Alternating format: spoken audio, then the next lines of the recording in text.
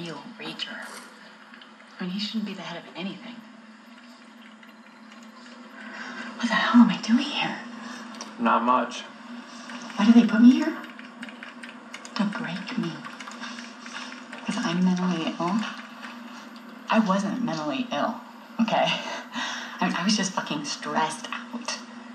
So I go away and deal with it, and it's like, they're trying to stress me out all over again. So what? So that I come back and flip out and get fired or quit? No, I was good. I was a good buyer. Forget Krista, who's in my office, who was my assistant, who I trained. And I was here before Damon.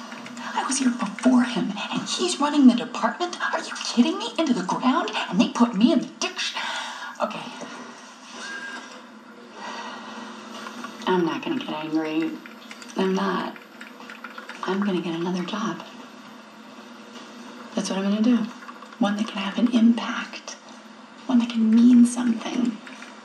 Not this shit job that sucks your fucking soul. You'd have to be lobotomized to sit down here. I mean, look at you. This is, I mean, you know what I'm saying. I'm just, whatever. Thanks for talking. You're sweet.